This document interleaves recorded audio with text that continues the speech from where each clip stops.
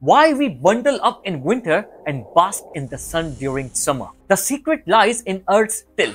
Yes, our planet doesn't sit straight. It's tilted at an angle of about 23.5 degrees. This tilt, combined Earth's orbit around the sun, creates the seasons. Here is how it works. As Earth revolves around the sun, different parts of the planet get varying amount of sunlight. When the northern hemisphere tilts toward the sun, it's summer there, with longer days and more direct sunlight. Meanwhile, the southern hemisphere experiences winter, with the shorter days and less sunlight. 6 months later, the situation flips. It's not the distance from the sun that causes the seasons. Earth's orbit is actually slightly elliptical, but that's not the major factor. It's the tilt that makes all the difference. Without this tilt, we wouldn't have seasons. Imagine a world without changing leaves, blooming flowers, or cozy winter nights. It's a fascinating reminder of how even small details like Earth's tilt shape life as we know it. So next time when you enjoy a warm summer day